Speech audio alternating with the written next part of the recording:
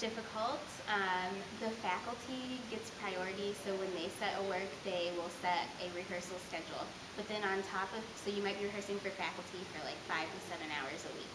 And then on top of that, we do student works, like as part of the senior capstone project, I set a rehearsal schedule for my dancers, and that was 6 hours a week. And then like if we collaborate, like I did with Estrada with the theater department, then that's added rehearsal on top of that. It was a different experience to work with the theater department because we work a little bit differently. Most of our work though was done separate. I don't know, because like most of the dance was in the beginning, and then the theater, like the play took place mostly afterwards.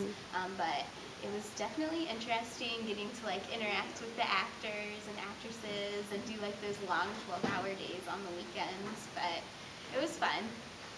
My tentative plans for the summer, I'm just going to be working a job and substitute teaching dance, and then in the fall I'm going to transition into like a full-time job doing teaching and some administrative work for a dance studio in the Columbus area.